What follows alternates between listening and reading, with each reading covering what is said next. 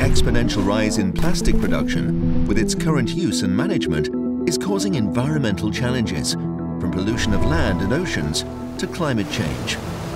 To address this issue, we need to change the linear life cycle of traditional petroleum-based plastics in our societies.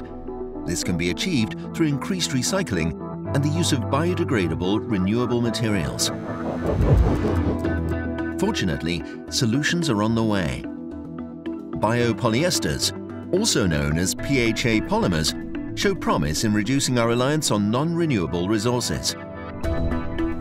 This technology is not only a way to treat organic waste, but also to produce a value-added product, bioplastics. For me, I've always been interested in environmental science. It saddens me that the current world is dependent so much on single-use plastics, and I wish to contribute to change. I'm Zarya Medved. I'm a chemical engineer here at Wetsus, working as a researcher of PHA bioplastics. Organic waste, such as food scraps, agricultural residues and wastewater sludge, can be used for production of PHAs. PHAs, or polyhydroxyalkanoates, are a group of polyesters. They are bioplastics and they are bio-based, biodegradable alternative to petroleum-based plastics. Here at Wetsus, Biopolymers from Water Research Team is focusing on PHA production as well as recovery and applications. So first we have bacteria that can accumulate PHA in their cells. We call it PHA accumulating bacteria. And then we feed organic matters from waste streams to our bacteria. And the bacteria can convert those organic matters into valuable products, which is biopolymer, PHA. But how does this work? The solvent and the rich biomass are poured and mixed together in an extraction reactor. We can closely examine what is going on during the process. The biomass consists of dried granules made up of many desiccated bacterial cells containing the PHA. During the process, the solvent mixture is heated. The solvent soaks into the granulate of biomass particles and the PHA polymers dissolve.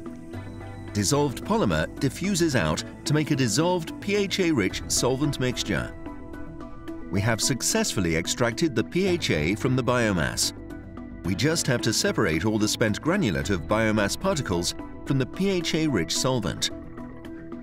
A step of filtration readily separates the biomass and the PHA-rich solvent. Cooling of the solution of PHA-rich solvent results in a gel mass.